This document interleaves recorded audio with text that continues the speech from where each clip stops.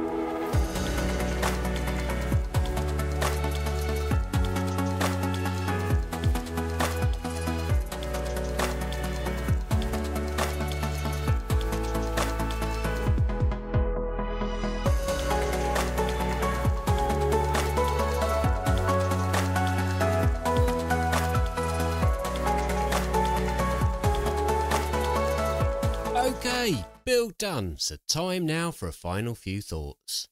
I'll place my rating on the screen from 0 to 10 for build difficulty, interactive features, number of pieces for your money and structural integrity of the model, and also place this in the description below. I am impressed by this set. You get a good amount of Lego for your money, it's straightforward to build and there's plenty to do here with the different parts of the model. Not only do you have 3 minifigs, my favourite fire helmet is included too, which is always an added bonus. You also have a fire truck, a trailer, a rescue boat and an island that's in danger of burning to the ground. I mean, this chap looks terrified. There's nowhere to go. Thankfully, the fire rescue team are on the way. So, with the fire truck itself, it has 2 opening doors at the front for the driver, 2 storage areas on the sides with doors, and a handy fire extinguisher attached to rope and a winch at the rear. The trailer's fairly basic, but it attaches nicely to the back of the truck and carries the boat along. The boat floats in actual water. Yes, get in! And has a couple of carrying hooks for the binoculars and radio walkie-talkie thingy. Lastly, the island has some nice detail. A couple of trees, a tent, a mobile cooking facility for the chap that needs rescuing. I mean, how he managed to get to this island in the first place is a complete mystery.